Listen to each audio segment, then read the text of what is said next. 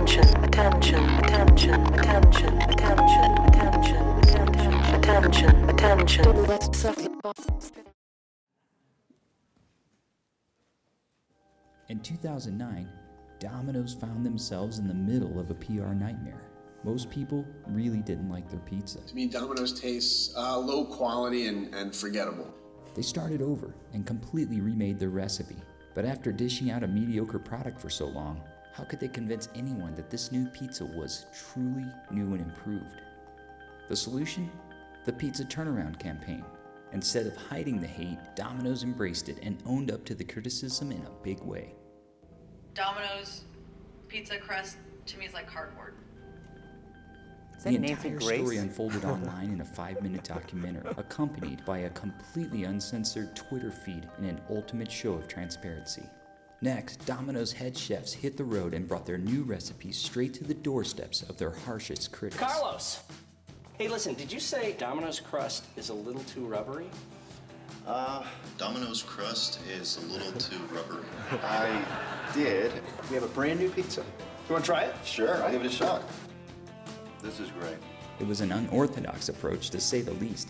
By actually embracing the criticism and putting their harshest critics on the air, Domino's revamped their image, regained their credibility, and got America polling for them again, ultimately driving a 14% sales increase, the largest in fast food history.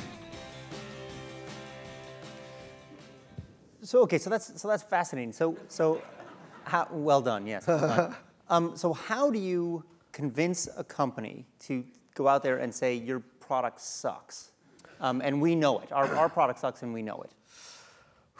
Well, I think that first we had to believe it, you know. And the story that I always tell was that when they were doing focus groups on their pizza, and Domino's employees were there watching the focus groups, people were saying such awful things about the pizza that Domino's employees actually started to cry.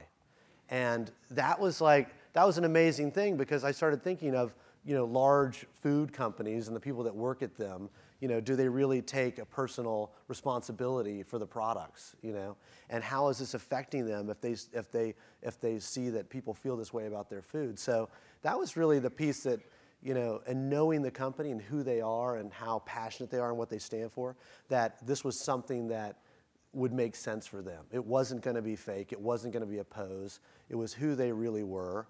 And that, you know, if we could let that out, it'd be very powerful. You know? So just to be clear, they had already planned on a turnaround, right? Or was that something that, I mean, they planned on changing their recipe and going back to scratch? Yes, there had been talk for a little bit of that. So you wanted, what CP+B brought was this idea of, let's make that all transparent. Let's just let the process be. Because, you know, if the notion is people don't like the pizza, why would they believe in the sort of conventional new and improved, it's better?